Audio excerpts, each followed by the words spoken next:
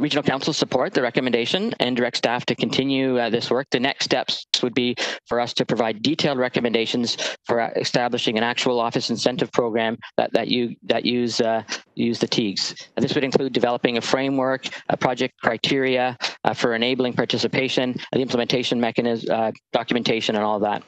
Of course, if directed to do that, we would continue to work very carefully and closely with our local municipal partners to develop a program that can reflect the variety of local contexts that we'd be responding to. And last slide, next slide, please. So thank you very much for the opportunity to present on this report today, and look forward to any questions. Thank you. Thank you. My list is Kovac, Crombie, Demerla. Councillor Kovac. Thank you, and through you, Mr. Chair. Adrian, just want to thank you for your report and the time. I would imagine that yourself and members of the team in planning would have invested in preparing this for council. Going back to February when all council supported my Councillor Medeiros' motion. And I know we all have our local CIPs. The thought was something backed by the region could be very helpful in making those local CIPs that much more attractive and effective for, would-be potential office and employment developers. I will say that I was not disappointed by the report, despite the fact you're recommending against it, because I think with the TEAG that, as CFO Van Offwegen has spoken to as well as yourself, could have a lot of promise. So I guess that's where I would ask a few questions on that further. I know that City of Toronto has implemented both I don't know if they still have a DC exemption for office development or employment, as well as a TEAG. I don't know if it's set out in different areas, if it's like North York, Scarborough, or wherever, but it's basically needed in parts of Brampton. We need it in Mississauga's down before. I'm sure Caledon is, thinking as well. I don't know if that would influence or whatever, but with most TEAG programs, it seems that they're spread out over a number of years. I don't know if that's like 10 or something like that. How could you see this potentially unfolding? Would it be with the clause? It would be capped like a sunset clause, but would it be capped maybe at 10 years? Would it be, and then would it be front loaded? Would it be back loaded? What would the scale look like? So through you, Mr. Chairman, and thank you for the question. So those are all the things, we've completed this feasibility analysis to look at how the region could best participate and what mechanisms, and brought forward the recommendations today. Those kinds of questions are exactly the ones that we would, if council supports our recommendation today, that we would get into. But as you say, it would be a system where the property tax increment that would be result from the new development of the office would not be implemented right away, but would be implemented over a time period in the order of about 10 years. I think typically is what's done. Some of them gradually increase the taxes that will be applicable over the 10 years. Others are more backloaded. Those are the kinds of things that we would work with our local municipal, particularly the economic development staff, in terms of what makes the most sense, and also want to consult with the industry in terms of what can be the most effective at actually delivering. Although minimizing the ultimate cost at the end of the day, yeah, I think that answers your question. Thank you for that. The other question, I guess you'll figure that out, would be, what sort of grant percentage would it look like? But that, I guess you'll come back and let us know. Finally, what will the timing look like? You think maybe by? I mean, I don't want to put the date in your head. I know there's a lot on your plate, but.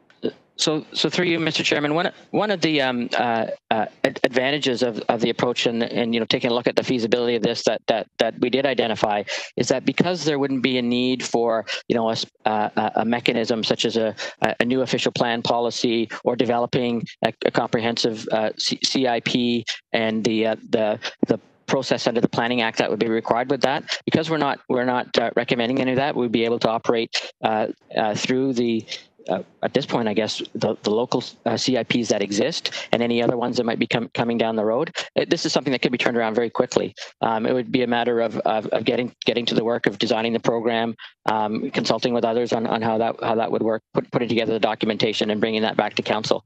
I would think that we could do that over the fall and be back to council with a complete package ready to go by January, that kind of a time frame. That's great. Thank you very much for that. And I guess I'll just say that I'm supportive then of the recommendation of one with that type of office incentive program through tax incremental equivalent rent system. So that looks really good. I'll leave it to somebody else. I'm sure somebody else is going to want to speak to how you see kind of the effects of COVID. If we're going to some kind of new world normal or whatever, and it's sustainable in that sense. We're going to see greater spread and not so much of a concentration within major cities. If more people in more sectors can work from home, then you might not have to leave Thunder Bay and move to the big city in Toronto to get a job. Maybe you can stay in place. Just as an example, I'll leave that to somebody else to ask. Thank you again for the report. Thank you, Mayor Crombie. Thank you. And thank you, Councillor Kovac. I too am very supportive of the region supporting our local CIPs. I think we all know that somebody's breathing heavy, by the way. So please mute yourself.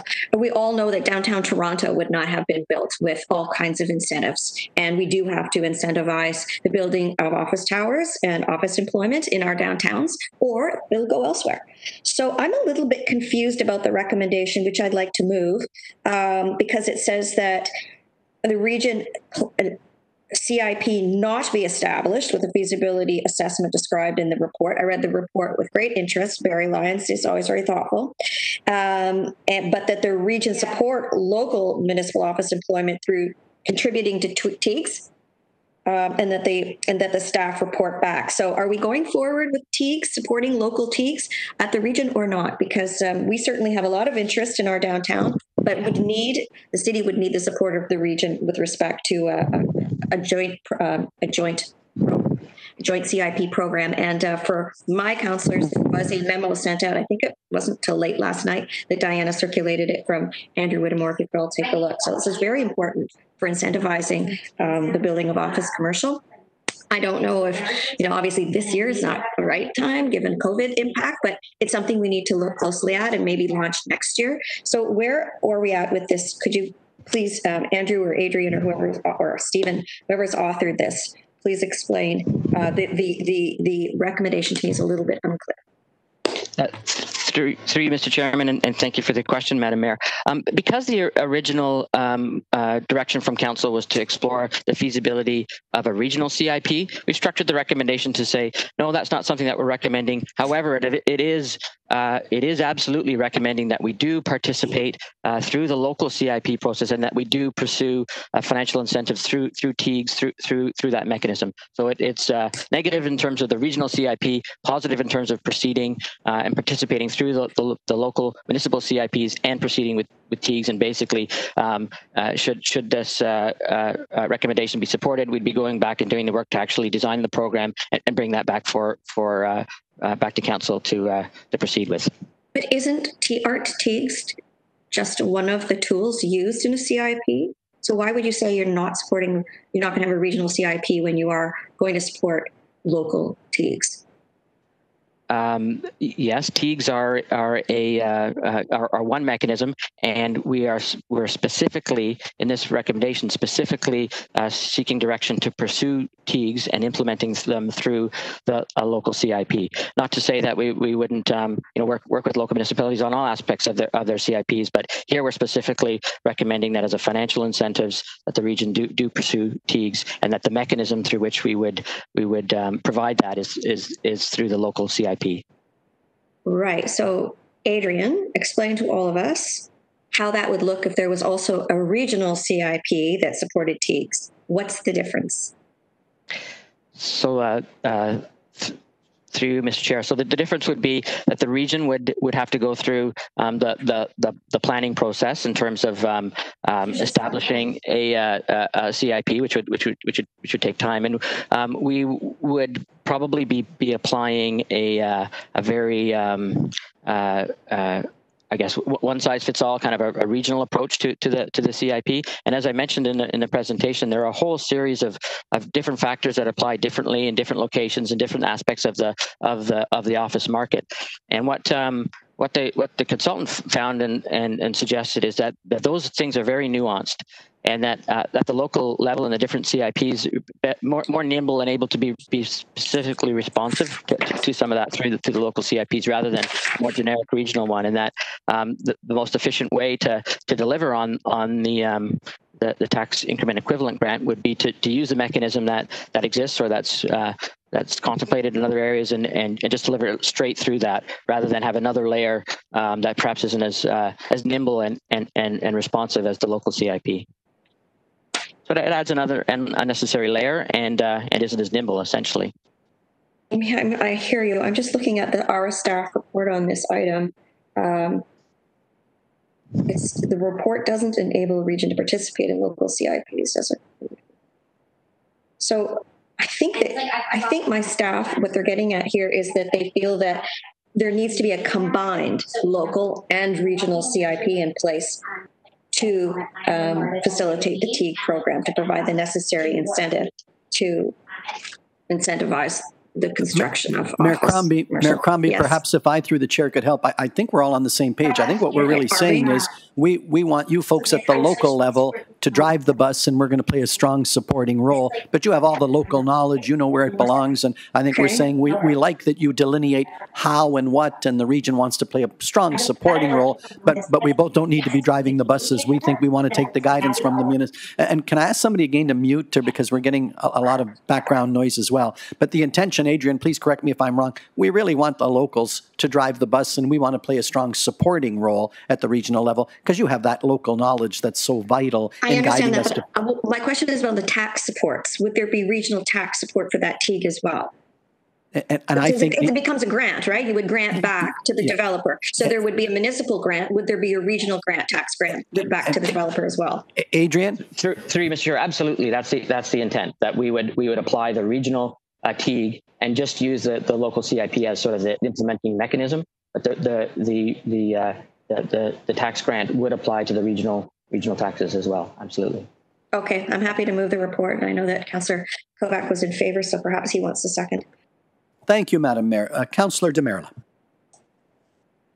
Thank you, Chair. And I want to say that I support the idea, instead of the region creating another layer, another CIP to just support the municipalities. That just makes perfect sense to me, and I'm supportive of that. What I did want to ask Adrian was, would there be, as you come forward with more detail in the fall, some flexibility? Because my concern is I don't know what's going to happen to the demand for dedicated office space in the coming years. So I just want to make sure that whatever incentives we are giving go to whatever is going to be in demand. So for instance, Mississauga might have missed the opportunity with the dedicated office space to Toronto in the last 10 years. But what happens in the next 10 years? I just want to know if whatever you come up with is scalable and flexible, so that if the demand turns out to be more for work and live from home or whatever that type, and that we can incent things like that as well. I just wanted your thoughts, because we might create this program to incent more office space, and I'm fully supportive of it. But what if the demand for that isn't there? We would have created something. I would like to see something that's scalable and flexible. Through you, Mr. Chairman, definitely all these aspects of how the office market is responding to COVID is something that we're going to be watching for this program and a variety of programs. As we know, Peel being successful at attracting its fair share of the office market in the GTA is fundamental. And there's lots of factors at play. Some have suggested even that with COVID, more work from home, that it may be more advantageous for some employers to to provide more satellite office opportunities for employees closer to home, so that when they're working from home, they're not traveling to necessarily having to travel to one centralized location all the time every time they need to access meeting space or collaboration, and that may in fact help drive some demand in other areas of the 905 beyond just downtown Toronto. Also, social distancing and practices may be a little bit of a counter factor to what's been happening in terms of efforts to put more folks in smaller spaces in offices and having shared spaces and that kind of thing. So which may increase the demand for floor space. All of these things are things that we'll need to be monitoring. And I think recognizing the broad spectrum of office opportunities that the regions and our local municipalities are going to want to explore. I think we'll be looking to develop a broad and flexible program that's not narrow. And I think one of the I guess opportunities with the TEAG is that because you're perhaps incenting development that might not otherwise have occurred anyway. You can be pretty aggressive and flexible in doing that, and that's our hope anyway. Okay, thank you. Thank you. It's been moved by Mayor Crombie, seconded by Councillor Kovac. Madam Clerk, the vote to you. The motion moved by Mayor Crombie, seconded by Councillor Kovac, that a regional major office employment community improvement plan not be established based on the results of the feasibility assessment described in the joint report from the Interim Commissioner of Public Works and the Commissioner of Finance and Chief Financial Officer, titled Feasibility Assessment of a Regional Major Office Employment Community Improvement Plan. And further, that the Region Appeal support local municipal major office employment community improvement plans by contributing tax incremental equivalent grants. And further, that staff report back to Regional Council with detailed recommendations for establishing an office incentives program that uses tax incremental equivalent grants, including a framework and project criteria for enabling regional participation in local community improvement plans. And further, that a copy of the subject report be forwarded to the local municipal councils. We'll call the vote. Councillor Carlson. Yes. Councillor Carlson in favor. Mayor Crombie. Yes. Mayor Crombie in favor. Councillor Demurla. Yes. Councillor Demurla in favor. Councillor Dasko. Yes. Councillor Dasko in favor. Councillor Dillon. Councillor Dillon. Councillor Downey. In favor. Councillor Downey in favor. Councillor Fonseca. In favor. Councillor Fonseca in favor. Councillor Fortini. Yes, in favor. Councillor Fortini in favor. Councillor Groves. Yes, in favor. Councillor Groves in favor. Councillor Innes. Yes, in favor. Councillor Innes in favor. Councillor Kovac. In favor. Councillor Kovac in favor. Councillor Mahoney. Yes. Councillor Mahoney in favor. Councillor McFadden. In favor. Councillor McFadden in favor. Councillor Medeiros. Councillor Medeiros. Councillor Palashi. In favor. Councillor Palashi in favor. Councillor Parrish. Yes. Councillor Parrish in favor. Councillor Raz. Yes. Councillor Raz in favor. Councillor Sato. Yes. Councillor Sato in favor. Councillor Santos. Yes. Councillor Santos in favor. Councillor Sinclair. In favor. Councillor Sinclair in favor. Councillor Starr. Councillor Starr. Mayor Thompson. Favor. Mayor Thompson in favor. Councillor Vicente. Yes. Councillor Vicente in favor. Carries. Thank you. Thank you. Sorry, my apologies. This is Councillor Medeiros. I'd like to say yes as well. Thank you. Thank you, Councillor Medeiros. And with that, thanks to all. That concludes the presentation components. We're just on to what was held on consent and a couple of in camera, so well done to all. Moving on then, item 14.1, letter dated July 6, 2020, providing a copy of a letter to the Minister of Municipal Affairs and Housing regarding a potential minister's zoning order for Mayfield West Phase 2, Stage 2, receipt recommended, and also related item 14.3. Councillor Parrish. Yes, Chair Yanika, I have some concerns about this letter. I have been in touch with the clerk to ask some questions. The minister's order was signed July the 10th, as you can see from the other report. I would assume the decision would have been made a couple of days before that. Our motion was passed June the 11th, and this letter is dated July 6th. When I spoke to Catherine, she said it was actually emailed July 3rd, which I find a bit odd. Not that I don't trust Catherine, I'm sure she's following it carefully, but I fail to understand with 3 full-time staff, Chair Yanika, how a motion would sit there for this long before it got sent to the minister. I am also a little concerned about the original email or emailed version I saw of this. They've obviously put your name in electronically, and it had a little oval around it, which looks very sloppy and very impersonal. Your communication to the minister usually is crossed out to say, "Dear Steve," this one doesn't. And it usually is crossed out to say Nando, and this one doesn't. So this is a very poor representation of what went on at the council of June the 11th, where we had 16 people support the vote. I'm sure Councillor Santos and Fonseca will be concerned if their letter on active transportation takes a month to get anywhere. I would like an explanation as to why this took so long. I would also like in future that when I move a motion, I'm going to suggest that it be done in 48 hours and the letter be given to or shown to the mover and the seconder before it's sent out so we can start tracking this. This is unacceptable. Do you have any? Yes, absolutely, Carolyn. First, I'm going to have the clerk speak to our practice with regards to it. Then I'm going to try to fill it in accordingly. Madam Clerk. Thank you. The letters are typically written following the approval of the minutes of the meetings, which are at the subsequent meetings. So the minutes from the June 11th meeting were passed on June 25th. So the time frame is from June 25th to July 3rd.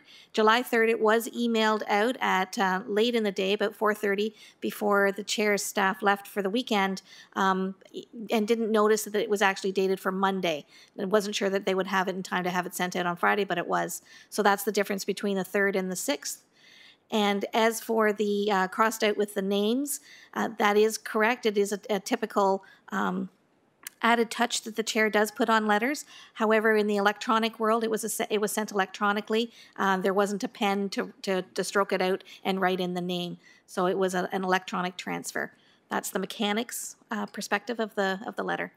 And Carolyn, two other points that I would add as well. Number one, Carolyn, I think I mentioned this to you at the ROPA 30 committee, knowing that the letter had to be drafted, and I said the covering letter that they wanted from the chair, and I said to the staff, "You've heard the conversation, clerk, write that strongly drafted letter." I knew that was going to take time. That is why I also, and I think I mentioned this at committee, following the council, or the very next day, I contacted the minister's office to advise him of what had happened at council. I didn't get him, but then he called back later that evening or the next day, but within 24 hours or 48 hours to make him aware that these were the concerns that were expressed. The letter was to follow. And to answer your last piece, I didn't want them waiting for me to physically be here to sign the letter. I said, as soon as it's ready to go, give it the electronic signature and send it out right away. So, and your point is well made, because I too was concerned about the delays and having to approve the minutes. Knowing that we're in a very fluid environment, that's why I took it upon myself to make the minister aware personally, and I'm going to say it was later that day, if at the latest the next morning, to express the thoughts of this council. And then the signature is the reason that I gave. I didn't want them waiting for me to come into the office to sign it.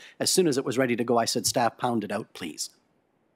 Well, it's interesting that when we had our meeting earlier this week or last week, your story was slightly different. You said you called him on his cell phone and got him in his car, which shows a closeness of association, which is admirable if it does us any good, but it didn't seem to in this case.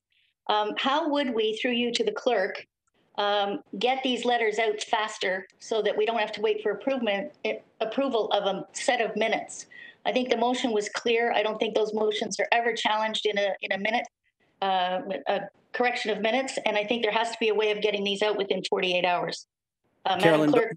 Before I have the clerk, just to clarify what you've said, and I'm sure I expressed it as such, my call to the minister's office was in the morning. It was he that called me back around 7 o'clock that evening. So that's when I got the call back from. I called in the morning. Again, if not the day before, the Thursday after but I didn't get the minister either time. It was he that called me back based upon my call to his office. So to be very, very clear. And that's when he called me back at 7 o'clock, I would say. And I'm thinking it was the day after, but I hope that clarifies that. Madam Clerk, and a fair point, Councillor Parrish, to expedite matters, what else can we do? Thank you, and through you, Mr. Chair, we can shift the process to prepare the letters before the minutes are approved. I would cautious, though, 48 hours, depending on the content of the letter. If the letter is simply to enclose a copy of a motion or something like that, there's no problem with 48 hours, of course.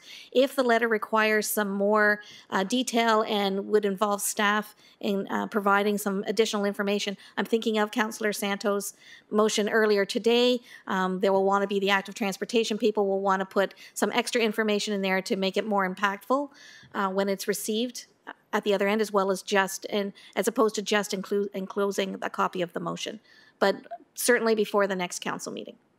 Well, I thank you for that. Through you, Chair, to the clerk. When I look at this letter, it's exactly the wording of the motion, so there was no complexity involved at all.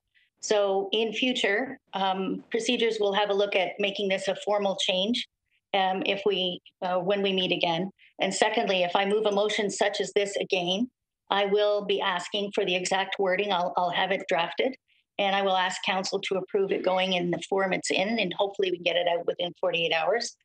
And thirdly, the dilemma of when the call was made to the minister will be solved. We've asked for a massive FOI, Mississauga, for all his calls, all his lobbying, all his meeting with developers.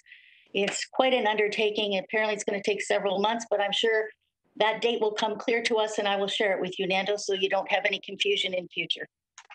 Thank you. And clerk, just one more point of clarification. Yeah, just for clarification, through you, Mr. Chair, Councillor Parrish, when a motion includes all of the phrasing that's required, then the letter goes out immediately and it just literally says, "Enclosed, please find the motion." When the motion says for the chair to write a letter, that's a separate action. The letter is not just necessarily the wording of the motion. So there are two ways to phrase a motion. One is for the chair to write a letter. The second way is to phrase the motion however you want the letter to read and say that it's forwarded to the people that you want it forwarded to from that perspective. So it's the difference between a cover letter and directing the chair to write a letter. So that's something that the committee can look at when we're having the discussions at our next meeting. Okay, and through you, Mr. Chair, I appreciate the clerk's response. Again, reading the letter, it's pretty straightforward. It was exactly the wording with one or two introductory paragraphs. In future, if it's important enough to me, I will give you some direction on the introductory paragraphs if you require it. The reason I asked in the motion for you to send the letter was it carries more weight than just forwarding a motion that the minister is going to throw on a pile. We all know from being in politics for a long time, I know particularly from being an MP, the people in the foreign offices used to say, when you send a form letter, we just throw it in the garbage. When you send a letter that's personalized and it's got your signature on it, we know you care about this case. And that's the way it's worked for 100 years. So I asked for you to send the letter because it carried more weight. I will alter the way I do motions in the future. And I thank you, Mr. Chair, and I thank you, Madam Clerk, for the explanations. I will be very careful next time.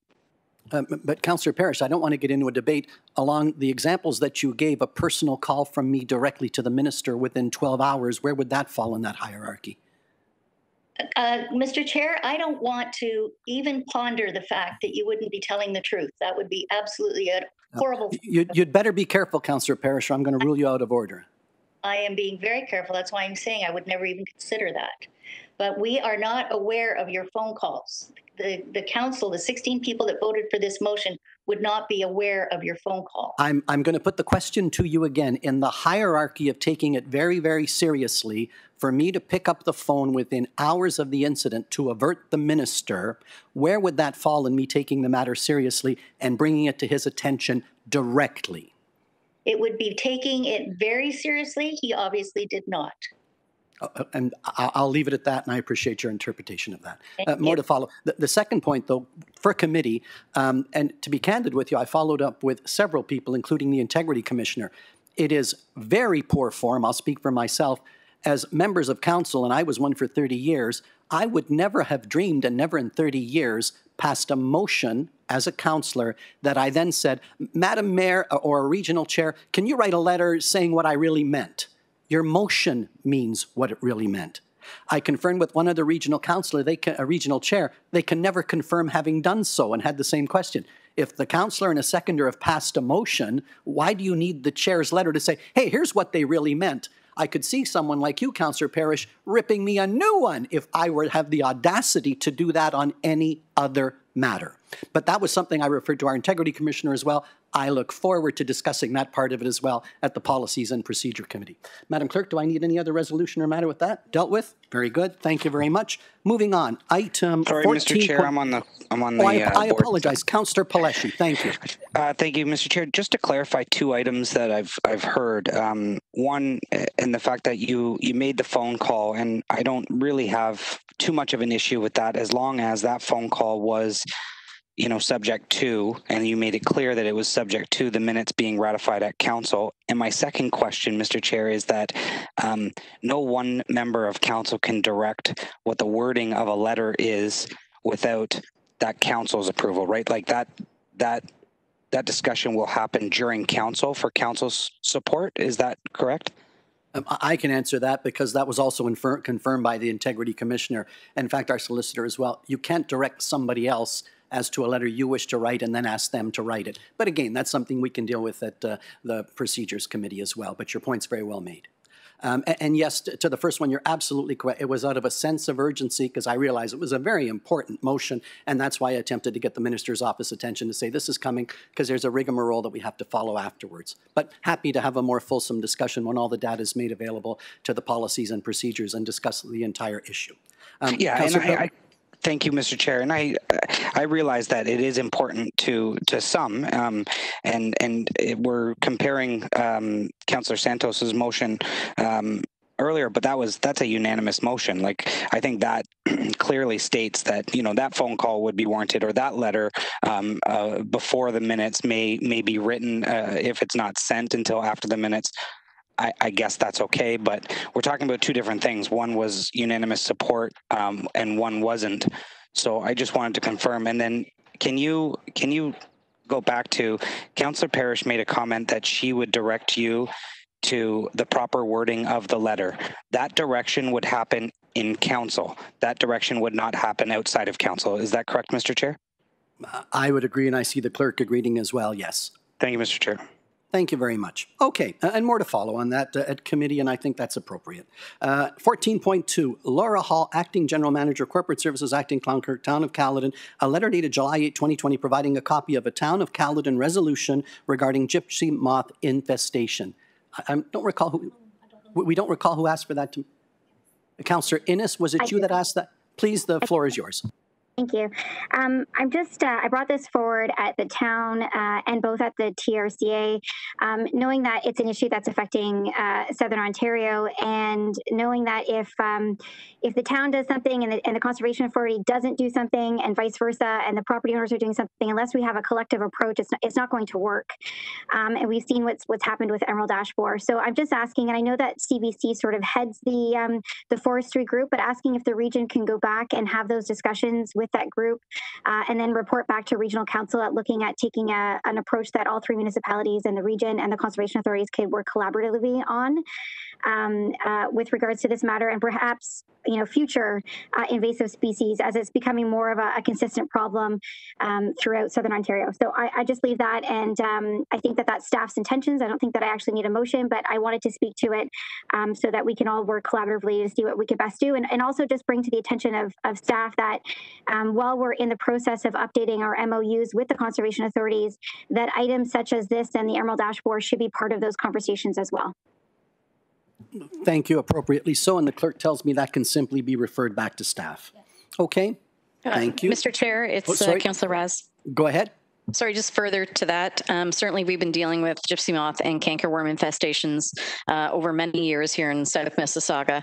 We did some aerial spraying about approximately 3 years ago, and it was moderately effective for certainly cankerworms, but the gypsy moths are back in full force this year. In terms of the approach, City of Mississauga has taken an integrated pest management approach, which includes a lot of monitoring. It could be treating of individual trees, spraying in worst case scenarios, but also major piece is educating the residents. Now, I don't think that Peel has that type of person power to deal with this issue. So I'm happy to look at a more collaborative approach. But in cases like this, you really need a boots on the ground to get the monitoring done to find out where those infestations are going to occur. And I know this particular year, although it's been bad in certain pockets down in the south of Mississauga, we've had outbreaks in other areas of Mississauga that haven't experienced it before, and certainly Brampton and Caledon are seeing increases as well.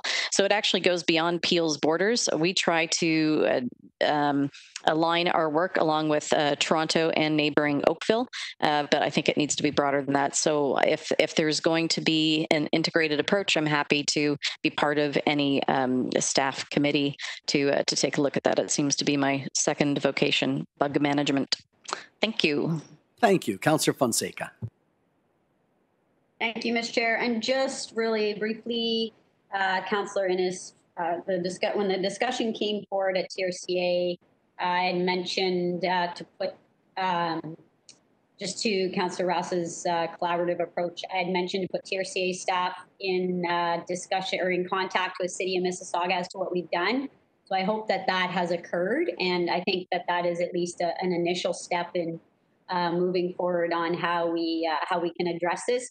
I know in Ward 3, for example, the gypsy moth issue that I'm experiencing, to Councillor Ross's point, is there is an infestation this year. However, working through burlap, traps, monitoring through the winter, injections where necessary, but an education with the residents is extremely important, along with where the gypsy moths know no boundaries. They may be on a private property tree, a conservation authority public property tree, or a city property tree. So I think we do need to collaborate, and I hope that the connection between City of Mississauga and TRCA has happened, and I'm happy.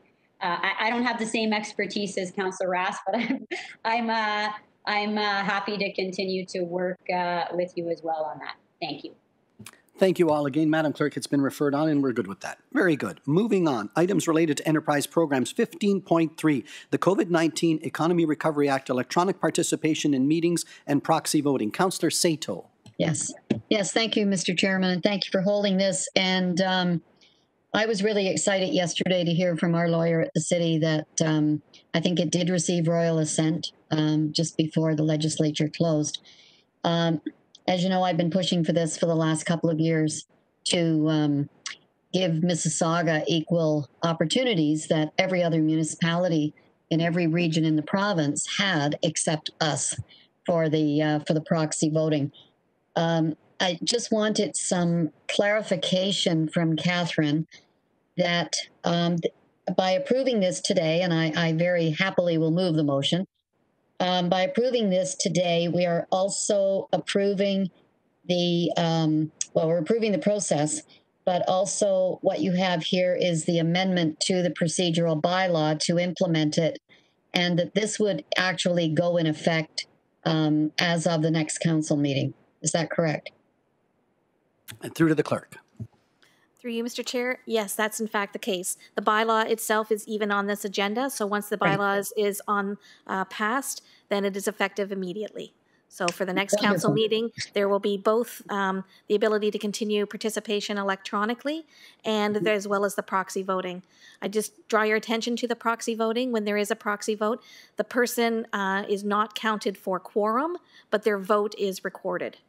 So, for example, if you were the proxy for Councillor Parrish, then Councillor Parrish does not count for quorum, but you will count for quorum, and you would vote for yourself and for Councillor Parrish. Okay, so just another clarification then, and I don't think, I'm not looking forward to this ever happening, but if we have the triple majority issue, how does the proxy fit in there? But I guess that's from the municipalities. That's not from regional councillors. Yeah, okay, exactly. Sorry, I just answered my own question. Okay, thank you. On that. So anyway, again, I really want to thank you for bringing everything together today. when I had not seen the report because I was working off the old agenda yesterday when we were in council. And when Councillor Parrish pointed it out, I wanted to make sure that we weren't delaying approving the bylaw, that we were doing everything today. So thank you. You know how important this was for the city of Mississauga, for those of us on council. And I really want to thank our colleagues at Brampton and Caledon for supporting all of the motions that I brought forward over the last couple of years, asking the province to give us this this authority. So I really appreciate it that you supported us in this. Thank you. Thank you, Mayor Crombie. Oops. There, can you hear me? Yes. Okay. So does this work for the cities too, or just for the region? I guess it would, right? Yeah. Also, do we pick one person, or can we change that person each meeting? Say I was going to be away, or I'm ill that day, I can call Councillor Sato, Councillor Parrish, can you be my proxy that day? Send in a note to the clerk. Is that how it works, or do you pick one person the entire term? We're just confirming, Madam Mayor, the clerk will respond. Thank you very much. With respect to your first question, is it available to the cities? It's up to the individual municipalities to pass their own procedure bylaws to permit it. And that's what we're doing today here at the region. With respect to appointing the proxy, it is different than appointing the alternates, which Brampton and Caledon are able to do. You can appoint a proxy per meeting. So you don't appoint them for the team, or for the term rather, but it's per meeting. Got it. Okay, perfect. It can't be different proxies for different items on the agenda. It's one proxy per the whole meeting. So it can be different people for different items? Did you just say that too? No, that's it's one person that has one person per meeting, not per item. Correct. So they better be pretty in sync with the way you want to vote that day. It is the obligation of the person who's been granted the proxy to vote in the way that the person would vote. Correct. Okay, I was happy to second Councillor Sato's motion. Thank you, which makes it a true proxy. Yes. Yeah. Councillor Raz. Sorry, Mr. Chair, my hand's still up from previous. Thank you. I need to vote. Councillor Sato, at the risk of drawing your ire as well, but in the interest of full disclosure, you'll recall, and it was pre-COVID, I'm going back 6 months ago, we had a very good and somewhat heated debate around this council table that you generated on why this was the right thing to do. And on that instance, we passed the motion. As I say, I don't know if I'm going to draw your ire. That was another instance 6 months ago or so where I called the minister and let him know personally. This is a big issue to us. My apologies to my Caledon and Brampton colleagues today. You may think I was sticking up for Mississauga, but as I said at the time, it was the right thing to do. And what the minister said, Chair, if you can get your 3 municipalities to agree, I will not be a problem. So I commend you for passing on our thanks to our council colleagues, and I have to thank the minister for being true to his word and saying if we could come to a consensus here, it will be passed on. And you can judge me as well if I did a little bit more work than I should have on that file. Councillor Sato. Sure. Mr. Chair, I appreciate you doing that because it was very important to us. And I think any time that you can use any influence to do what regional council is supporting, I certainly always appreciate that. Thank you. That means a lot to me. Thank you very much, Councillor Sato. Well done to all on that. Madam Clerk, over to you. Thank you. Motion moved by Councillor Sato, seconded by Mayor Crombie, that upon Bill 197 receiving royal assent, which it has, amendments to the Region of Peel Procedure Bylaw 56-2019, attached as Appendix 1 to the report of the Interim Commissioner of Corporate Services, titled the COVID-19 Economic Recovery Act 2020, Electronic Participation in Meetings and Proxy Voting, be approved. And further, that the process for appointing a proxy member, attached as Appendix 2 to the subject report, be approved. And further, that a bylaw to amend the Region of Peel Procedure Bylaw regarding electronic participation at meetings and proxy voting be presented for enactment. We'll call the vote now. Mayor Brown.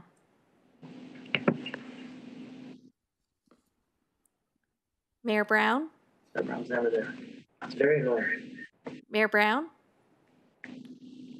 Councillor Carlson? Yes. Councillor Carlson in favor. Mayor Crombie? Yes. Mayor Crombie in favor. Councillor Demurla? Yes. Councillor Demurla in favor. Councillor Dasco? Yes. Councillor Dasco in favor. Councillor Dillon? Councillor Dillon? Councillor Downey?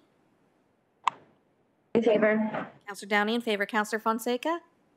Yes, in favor. Councillor Fonseca in favor. Councillor Fortini? In favor.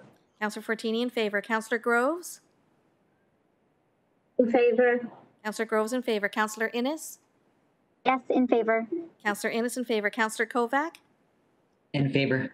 Councillor Kovac in favor. Councillor Mahoney?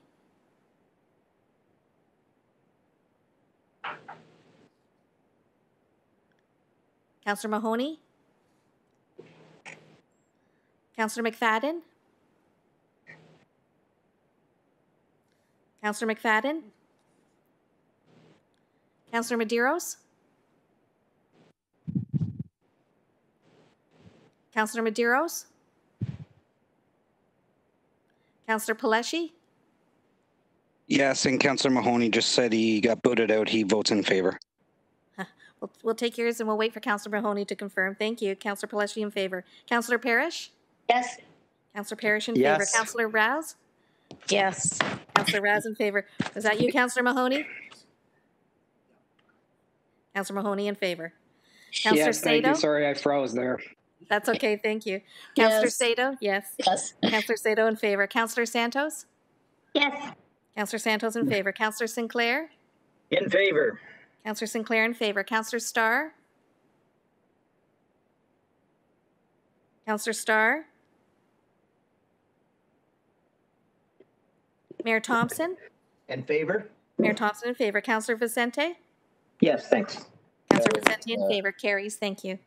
Thank you all. That brings us down to 21.3, the additional item that we put on at the beginning of the meeting, the press release, which I hope has been conveyed to you by now. And perhaps I'll go to Councillor Demerla. Councillor Demerla, you're satisfied with the press release as presented?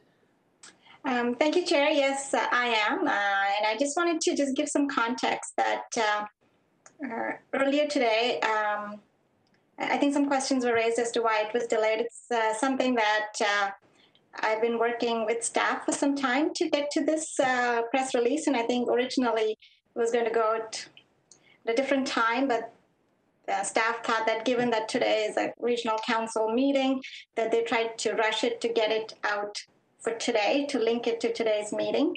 And so I just wanted to say maybe that's the reason they couldn't get it out to everybody, including me, ahead of time. So I do want to thank staff for working extra hard to get it out early enough for today. But, you know, I wish it had gone out 2 weeks ago, but it couldn't for different reasons. So I'm quite pleased with it. Thank you. Thank you. Councillor Sato. Yes, sorry. Thank you, Mr. Chair. I just went into my email to open up the additional stuff, and my assistant has moved it out of my inbox, and I can't find it. So I'm trying to go by memory. My only concern with the press release is that I believe it is basically ignoring all of the hard work that the Community Safety and Wellbeing Committee has done over the last 18 months, kind of relegates it to, you know, a little additional at the end of the press release. And all of the work that is in this press release, all of the statements have been worked on by the Community Safety and Wellbeing Committee. And, you know, the recommendations have come to council, not the recommendations, sorry, the updates have come to council, one as recently as a couple of weeks ago. We discussed it when the chief was here, and both Nancy and the chief are chairing that committee. And I think you would agree that, you know, it's been a tremendous amount of work done. And, you know, to put it as, I think it was, and I'm sorry, I don't have it in front of me anymore, but, you know, I believe there was one little mention of that committee in this press release. And quite frankly, I think that's unacceptable. You know, the motion supports, basically the motion that we dealt with 2 weeks ago supports the work that we have been doing on that committee.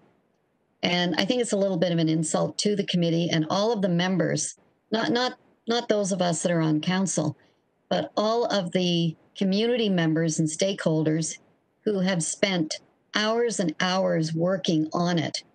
And then a press release goes out that, you know, council passed this press release and it's almost like the committee is being ignored. And I really think that's extremely unfair. It's, you know, I don't have a problem when a motion goes forward of council sending out press releases, and I guess we need to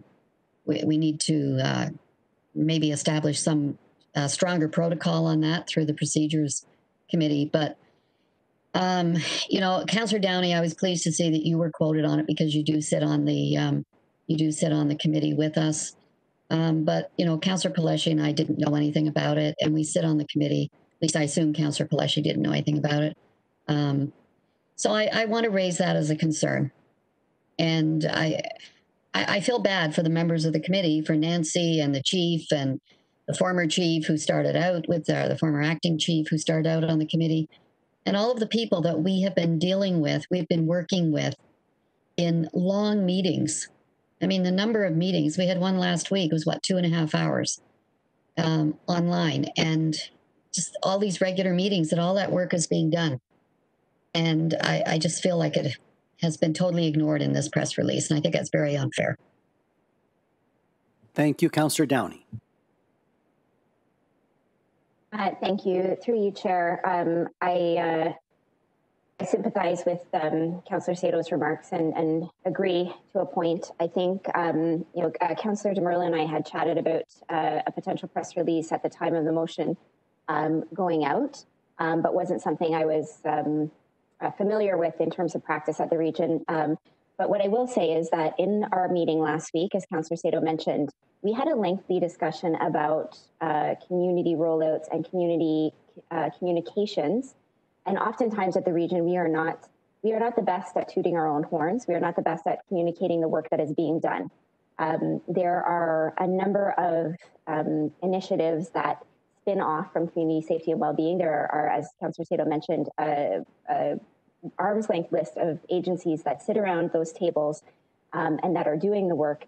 And I think that moving forward, you know, I will support the press release moving, potentially with some tweaks if Councillor Sato would like to see that happen. But I think that moving forward, we really need to take a hard look at the way that we communicate the work that we do in the community. Ultimately, you know, I'm sure all of my colleagues can attest, our inbox have been flooded over the last month in regards to defunding the police. Yet, you know, the calls for action are items and action items that we are already working on, things that we are already doing, discussions we are already having, initiatives that are moving. The train is moving in full force. So I think that we ultimately need to do a much better job at communicating those things with a robust communication strategy coming out of community safety and well-being. People need to know that we have strong relationships. People need to know that our acting CAO and our chief of police chair this committee together. They need to know that their council members are sitting around the table and that their service providers are also sitting around the table. They need to know that we're all in this together, our school boards, all service agencies, United Way, everybody's sitting there and we're having these conversations. And I would encourage my fellow council members to log on to those meetings if you have the opportunity to. The conversations are good, the information is good, and we are moving forward. We are moving the dial. These things are happening. So it's one thing for the community to come out in full force surrounding a particular issue, but because we haven't communicated that we're already doing the work, it seems as though we're not doing anything, when in fact we know the work is being done. So I think that really the impetus is on us to move forward with a robust communication plan. And maybe this press release is a precursor to that. So I think that if Councillor Sato would like to see some changes to the press release, then maybe that's something that we can work on offline or I guess at this moment in terms of an amendment. But ultimately, I think that as per our conversation within community safety and well-being, a robust communication strategy outlining why we're doing what we're doing, how we're doing what we're doing, how we are engaging the community, and what that means for the community is ultimately where we should be. Thank you. Thank you, Councillor Palleschi. Thank you, Mr. Chair, and I'll echo the words of both my committee colleagues that are sitting on the committee with me. And it's Councillor Sato, you're absolutely right with everything you said, and Councillor Downey, we know that we don't toot our own horns often enough, and maybe this is that perfect opportunity to open it up and to have that discussion on what the communication looks like ongoing. I certainly don't need to be quoted in a press release, and I'm sure Councillor Sato doesn't need to be either. You as chair, Councillor Downey, I fully support your quote in the press release, but it's all those other stakeholders that, like Councillor Sato has said, what about them? What about those discussions? Maybe we should be having press releases after each phase that we're going through with the well-being plan. Like, maybe that's the discussion that we should be having. So if anything, this coming before us today is a good opportunity to have those discussions.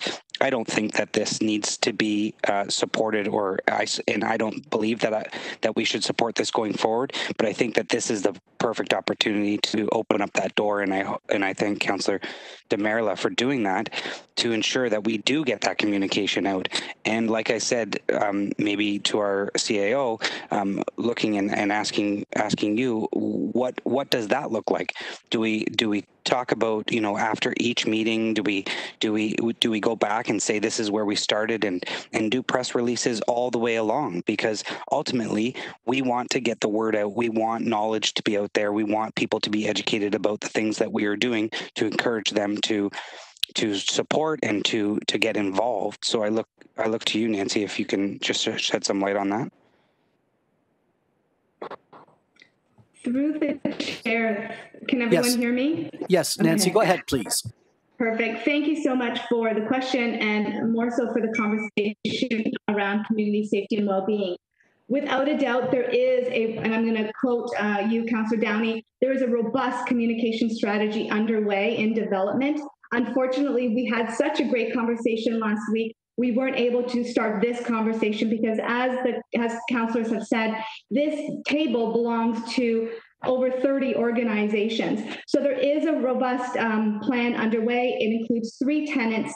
The first is looking at the development of a website or a web page on the regional website. The second is creating and I say our being the community safety and well-being table, our stories, and pushing those out to the media. And the third is through digital. So the goal is to really control the story or provide our story out to the community. And where community safety and well-being table is the foundation, based on the conversations that are being had or the situations underway, we would then highlight those. So for instance, mental health may be one that the community safety and well-being table would like to highlight. When we get into family violence and we push out that campaign in the fall, that will be another one that we will push out within these 3 different ways. So without a doubt, that is on its way. We will see the first iterations in August, and that information will flow through the community safety and well-being table.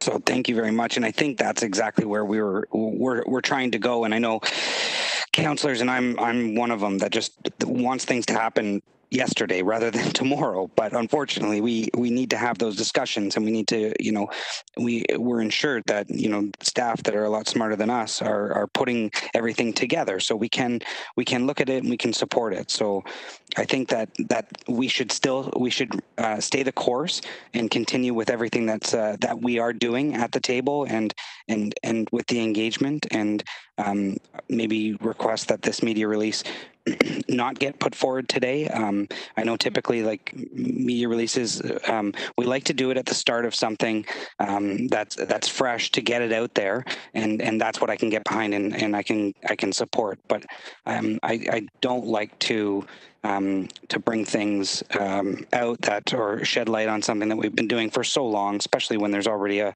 fulsome engagement underway. And I just request that of members of council. Thank you, Mr. Chair. Thank you, Councillor DeMerla.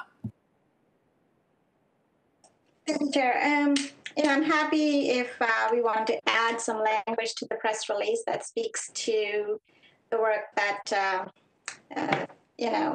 the committee has been doing. But I would hate to lose the opportunity to actually shine a light on what the Region of Peel is doing, which is it's showing leadership.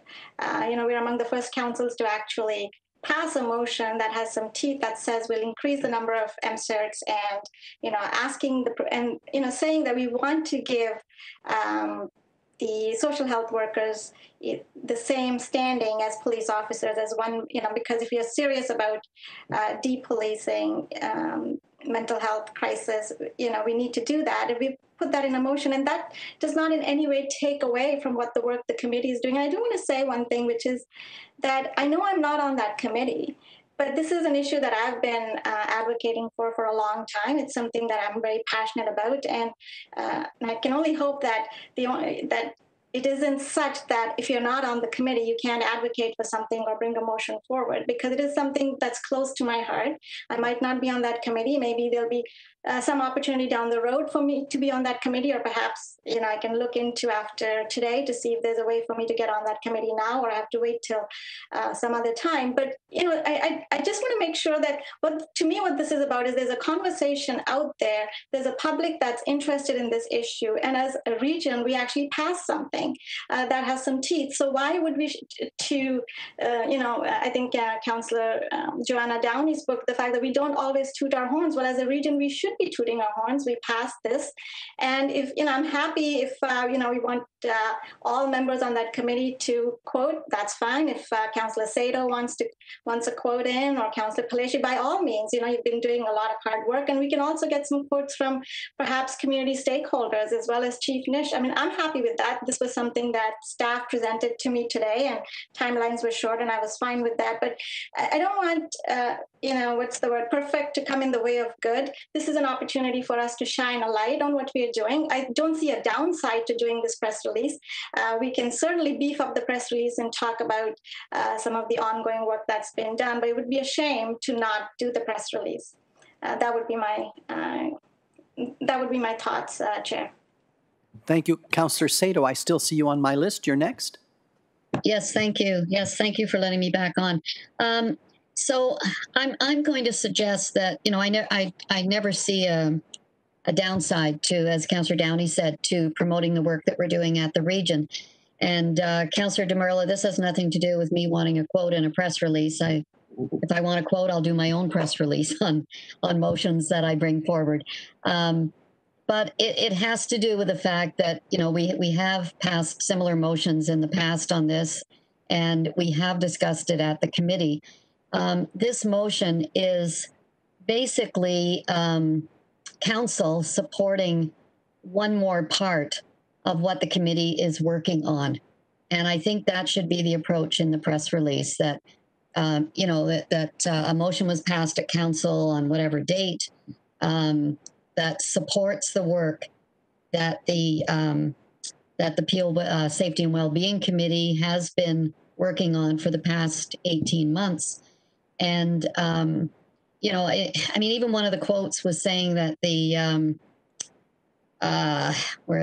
Peel intends to lead change. Well, I'm sorry, but we've been leading change for 18 months. We don't intend to do it. We are doing it. And we're well on our way with the committee. So I would just like to see this as an endorsement, as a support for the work that the committee is doing. And I personally, I think it would be good to have a quote from the chief.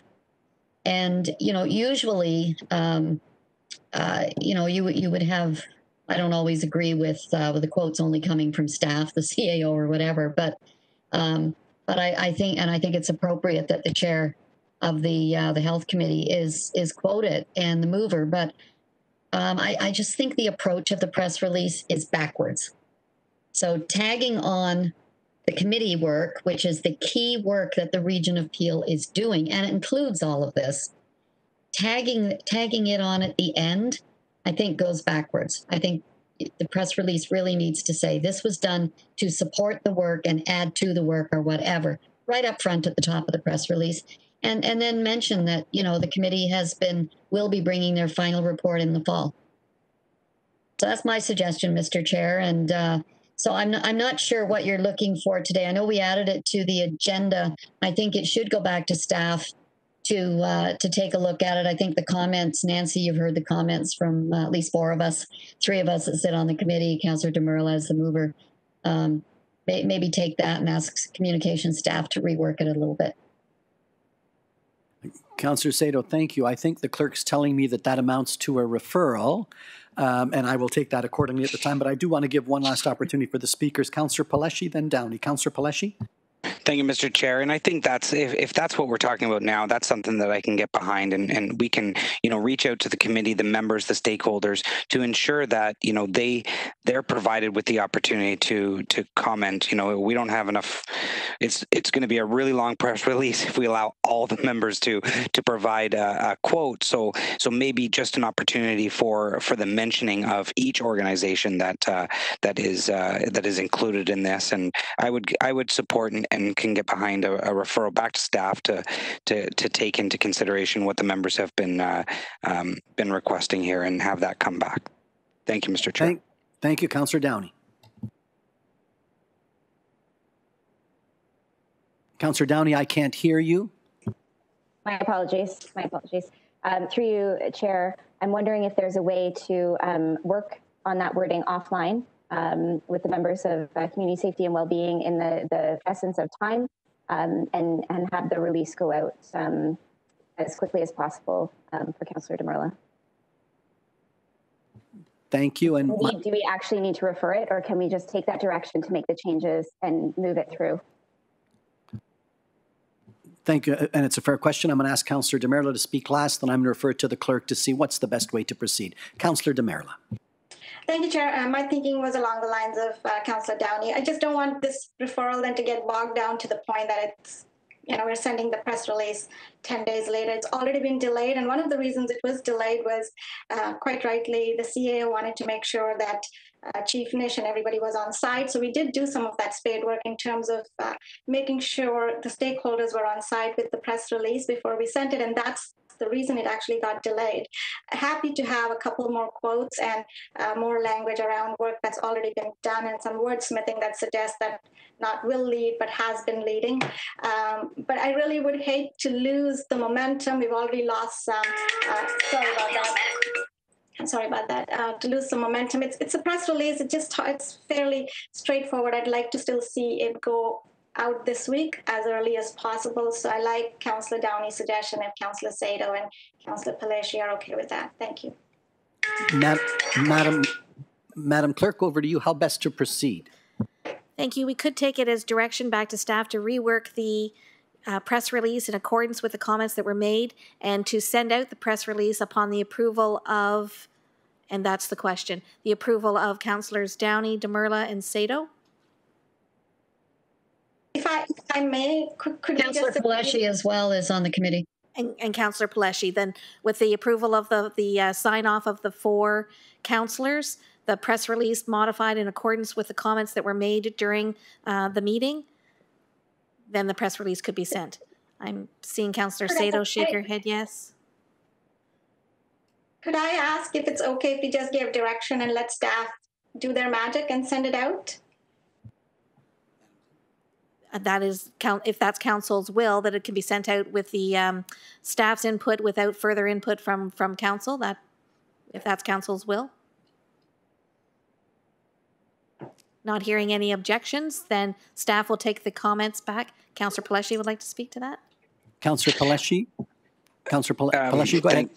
Thank you, Mr. Chair, and I'm fine with that as long as they've taken into account what members have said here today. And I'm not sure about the whole this being a rush, though.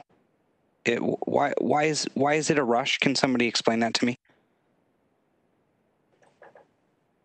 I could. I mean, Councillor Pelletier, it's just in the interest of time. We passed this motion 2 weeks ago, and usually if we were to do a press release, we would have done it that day or that week. It was held up so that we could, consult with stakeholders, make sure that the CAO had a chance to speak with Chief Nish, and so it got delayed. It's just a matter of, you do something, you try and get the press release out as soon as possible, right? So I just don't want it to get into August and we're all gone, and this is our last, hopefully this is our last regional council meeting. So I just thought that, if everyone's okay, we've given our input. I'm very supportive of everything that you and Councillor Sato have said, and then we just trust staff to incorporate that and let it go. And so, Sorry, Michael, go ahead, please. Yeah, sorry, Mr. Chair. Thank you. And typically, I would agree with you 100% when we do something and we're doing it. The motion is put forward, but this is something we've been doing for so long. So that's why I know that currently we're working on a plan to get more of the engagement piece out there. So I think that you're absolutely right. When the regional council is doing things and we've moved a motion that's great for everybody. We want everybody to know a press release should be out there as soon as possible. It's just this a little bit different because we've been working on it for 18 months now. So I just don't want to say to staff, okay, you have 2 days to, or no, typically actually you have 1 day to do it. Like that's not what I want to say. I want a good press release to be put forward, and I'm happy with Nancy's nod to say we've heard you, we understand, but a 1 day timeline is not what I'm looking for. You tell us how much time you need to put something together, and I can support that. Thank you, Mr. Chair. Thank you, Councillor Palleschi. You've taken me where I hope we're going to end up. And in fairness, Acting CEO Palleschi, Polzanelli, and others have been working on it. So a lot of good work's gone into it. I really like the idea of referring it to our acting CAO, who can touch base with the 3 members of our committee and Councillor DeMerla. And I think between an email or 2 to fine-tune the working copy we have here, I would hope that in a couple of days or so, sooner rather than later, Nancy has the direction with the concurrence of the 3 members of the committee and Councillor DeMerla that you can arrive at something. Because I must say, in just having read it earlier, I think what we've got is pretty close. It needs a little tweaking, but I don't think it's far off. And in the interest of moving forward, is it acceptable then at the suggestion of the chair that we refer it to Nancy, acting CAO, with the 3 members of the Community Safety and Wellness Committee, along with Deepika, in the hopes, I think everybody understands the flavor of where we're going, and in the next 48, 72 hours, it will have been dealt with. Does that have it as direction? Anybody wish to speak to that suggestion on the part of the chair? If not, Madam Clerk, can I take that as direction? Okay, thank you all very much. Moving on. That brings me to, I have notices of motion. The first one, 22.1 from Councillor Parrish, the resolution 2020-57 regarding Peel 2041 Regional Official Plan Review and Municipal Comprehension. I know we've touched upon, and Councillor Parrish, you asked for to be withdrawn earlier? Yep. Very good. Thank you very much. Moving on, Madam Clerk, to you, the bylaws before we go in camera. Thank you. Moved by Councillor Sato, seconded by Mayor Thompson. Sorry, Mr. Chair. Councillor Sato. Yeah, I guess because my name and Councillor Raz's name is on this motion. Oh, okay. We should be the ones to remove it. Oh, okay. So going back to 22.1. Yep. Councillor Raz, you're good with that? Yes, Mr. Chair. Okay. All right. Very good. Thank you. And for all of you for keeping us moving on, thank you. Madam Clerk, back to you with regards to the bylaws. Thank you. Moved by Councillor Sato, seconded by Mayor Thompson, that the bylaws listed for the July 23rd, 2020 Regional Council agenda, being bylaws 54-2020 and 55-2020, be given the required number of readings, taking as read, signed by the regional chair and the regional clerk, and the corporate seal be affixed thereto. Are there any objections? Seeing none, carries. Thank you. Madam Clerk, that brings me then in camera and over to you to properly convene us in camera. Thank you. We are moving into closed session. You do not have a video option during in camera. The screen is locked with the closed session logo. As per the rules of electronic participation, each of you must declare that you will adhere to the confidentiality standards as outlined in the Regional Council Code of Conduct, which provides: when making decisions, the regional chair and members of council will have access to information that may be confidential or contentious. The regional chair and members of council will respect and maintain the confidentiality of information communicated to them in confidence by staff or colleagues. The regional chair and members of council will not disclose a document or information contained within a document provided for use in connection with a closed in-camera meeting of regional council. The regional chair and members of council will not disclose the deliberations of a closed session without the prior permission of council. If you cannot make the stated declaration or appropriate arrangements so that any other person cannot see or hear any of the confidential deliberations taking place, please withdraw from the meeting until we have moved back into open session. Members who leave the meeting during the in-camera session and attempt to come back via the dial-in option will be required to send an email to council@peelregion.ca indicating their request to rejoin the meeting. We will temporarily pause the in-camera session, unlock the room to allow you to join. You will be required to identify yourself when joining the meeting. With that, we need a motion to move in camera. I see Councillor Paleshi, seconded by Councillor Raz. You need a formal vote, Madam Clerk? That's taken as everybody in agreement. And with that, we are moving into camera. Just give us a second to move back.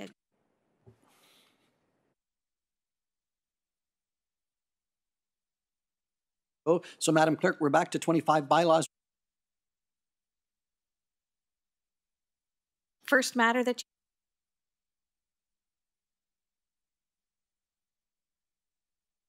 the in-court list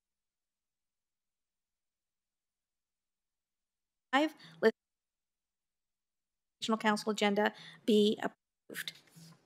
That's the first one. Mayor Brown. Yes. Mayor Brown in favor. Mayor Crombie. Yes. Mayor Crombie in favor. Councillor Demurla. Yes. Councillor Demurla in favor. Councillor Dasco. Yes. Councillor Dasco in favor. Councillor Dillon. Councillor Dillon. Councillor Downey. In favor. Councillor Downey in favor. Councillor Fonseca. Yes. Councillor Fonseca in favor. Councillor Fortini. Yes. Councillor Fortini in favor. Councillor Groves. Yes. Councillor Groves in favor. Councillor Innes. My apologies, Catherine. Can you just repeat what we're voting on, because my camera cut out at this when you mentioned it? Of course. That the in-camera item report listed as item 24.6 be received, and that the in-camera direction related to item 24.5 listed on the July 23rd, 2020 Regional Council agenda be approved. So this is the first matter that was dealt with in camera. Thank you. The answer is no. Councillor Innes opposed. Councillor Kovac? Yes. Councillor Kovac in favor. Councillor Mahoney? Yes. Councillor Mahoney in favor. Councillor McFadden? Councillor McFadden has indicated she is absent. Councillor Medeiros? Councillor Medeiros? Yes. Councillor Medeiros in favor. Councillor Paleshi? Councillor Paleshi is absent from the meeting. He just provided notice. Councillor Parrish? Yes. Councillor Parrish in favor. Councillor Raz? Yes. Councillor Raz in favor. Councillor Sato? Yes. Councillor Sato in favor. Councillor Santos? Yes. Councillor Santos in favor. Councillor Sinclair? In favor. Councillor Sinclair in favor. Councillor Starr? Councillor Starr? Mayor Thompson? No. Mayor Thompson opposed. Councillor Vicente? Yes. Councillor Vicente in favor. Thank you. That carries. Yes, but the second motion is that the recommendations contained within the confidential report relating to item 24.7 listed on the July 23rd, 2020 Regional Council agenda be approved and become public upon adoption. That is the second matter that we dealt with in camera. Mayor Brown? Yes. Mayor Brown in favor. Councillor Carlson is absent. Mayor Crombie? Sorry, is that the second matter with respect to bargaining? Bargaining, yes. Thank you. Thank you. Mayor Crombie in favor. Councillor Demurla? Yes. Councillor Demurla in favor. Councillor Dasco? Councillor Dasco? Councillor Dillon? Councillor Dillon? Councillor Downey? In favor. Councillor Downey in favor. Councillor Fonseca? Yes. Councillor Fonseca in favor. Councillor Fortini? Yes. Councillor Fortini in favor. Councillor Groves? Yes. Councillor Groves in favor. Councillor Innes? Yes. Councillor Innes in favor. Councillor Kovac?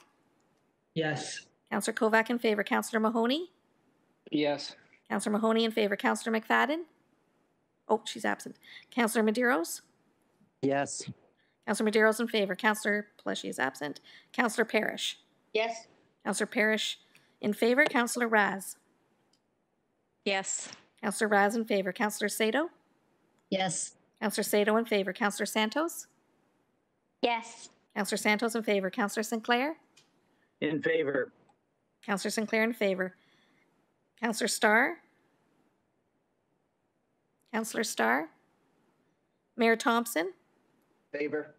Mayor Thompson in favor. Councillor Vicente? Yes. Councillor Vicente in favor.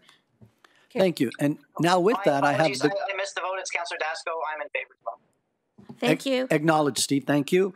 With that, I now have the great pleasure, thanks to all of you that sort of did 2 days' work today, and to the staff that got all the reports to us on a timely basis, to call for a motion that says we no longer need the August Regional Council meeting. So if I could have Councillor Raz move that, seconded by Councillor Sato. Madam Clerk, do you need a vote or just the nays? Over to you for the vote. Thank you. That a motion moved by Councillor Raz, seconded by Councillor Sato, that the Regional Council meeting scheduled for August 6, 2020 be cancelled.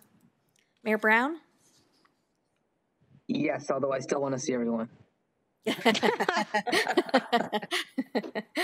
We can't see you anyway. In and out of the car. That's what we see you. Mayor Crombie. You'll see me. I'll see you in a few minutes, in fact. Yes, yes. Great to Mayor have Crombie fun. in favor. Thank you. Myself. Councillor Demerla? Yes. Councillor Demerla in favor. Councillor Dasco? Yes. Councillor Dasco in favor. Councillor Dillon? Councillor Dillon? Councillor Downey? In favor. Councillor Downey in favor. Councillor Fonseca? Yes. Councillor Fonseca in favor. Councillor Fortini?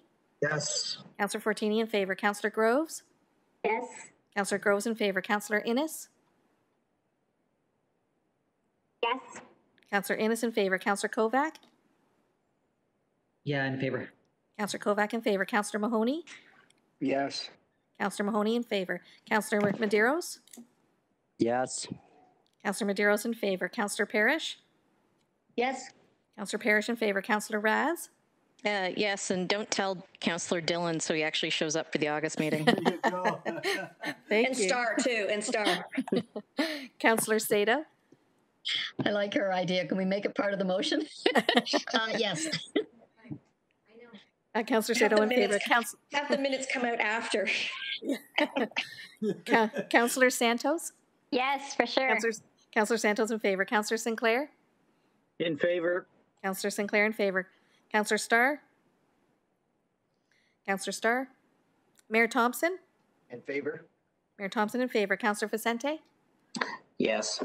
Councillor Vicente in favor. Carries. Thank you. Thank you. And I want to hasten to add, by the way, because I had to correct somebody today, that doesn't mean any of us are going into summer recess, because you all know the work of the regional and local councillor and mayor means that Mayor Crombie knows and Mayor Brown, we have a police board meeting in August. We have our AMO meetings in August. That's a 4-day event.